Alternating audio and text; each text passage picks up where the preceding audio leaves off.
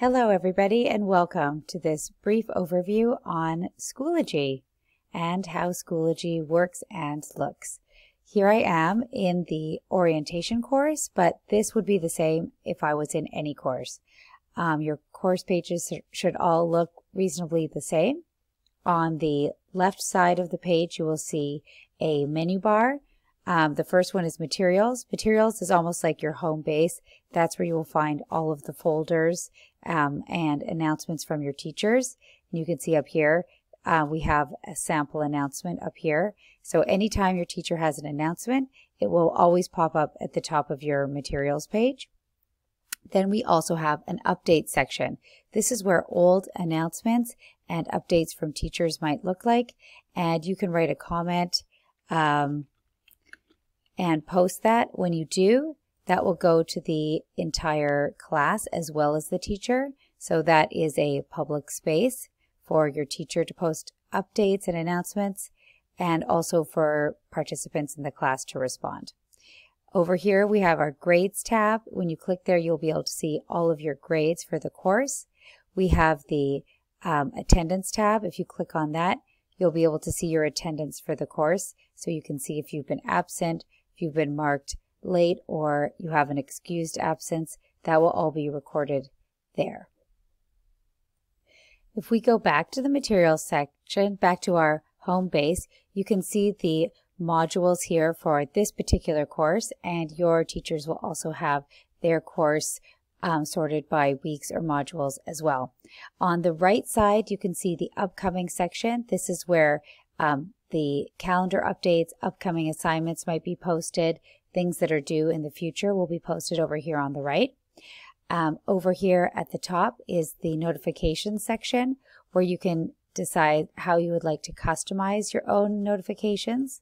And this button here allows you to jump between your different courses that you're enrolled in without having to go back to the main Schoology page up here.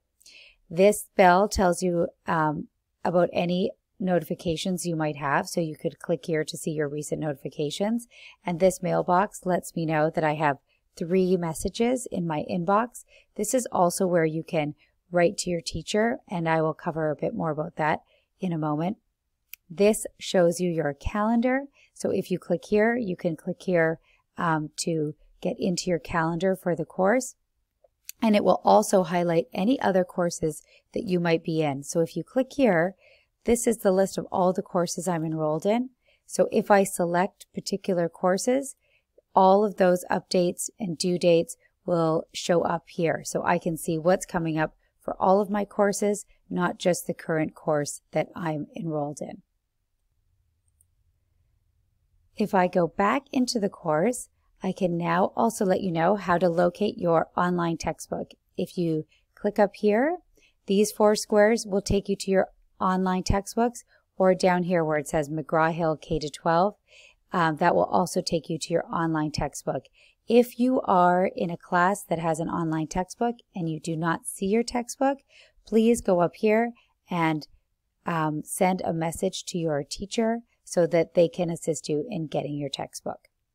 So right here, for this particular class, we have several modules for you to complete. When you click on the first module, you will see there is a check mark next to any item that has been viewed or completed, and there is no check mark next to any item that has not been viewed or completed. So what I need to do is I need to make sure I click on the item and I read through that item, and when I'm done, then it will show up that I have completed that item. So I would take some time, and I'm going to carefully progress through the slideshow. Make sure I read everything.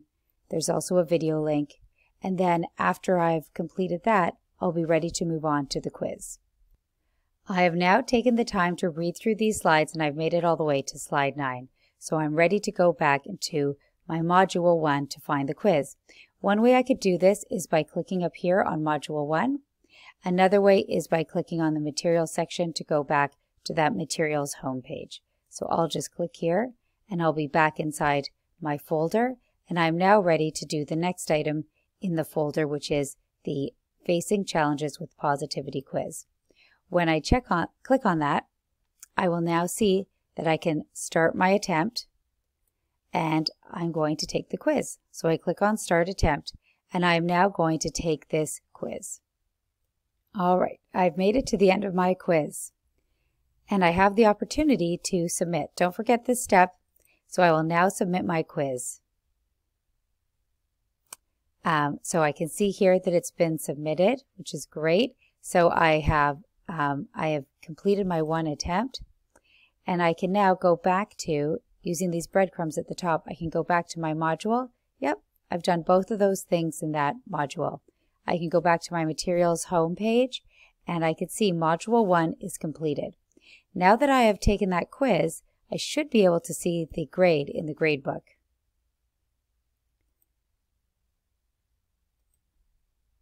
And in the orientation section, I can see my grades. And if I scroll down here, I can see my score for the quiz. So it looks like I got one of the questions wrong on that quiz.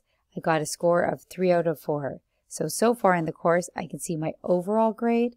I can see my grade on this particular course and on this particular quiz. And I can also see all of the other assignments that I still have yet to complete on this, in this overall course. So I see I still have quite a few more assignments to go until the gradebook's complete. So make sure when you check the grades tab, you can look for your current grade as well as your overall grade in this section and what assignments you still have left to complete. I've brought us back to our homepage once again just to conclude the end of this video. Thank you so much for being with me as we went through this Schoology overview.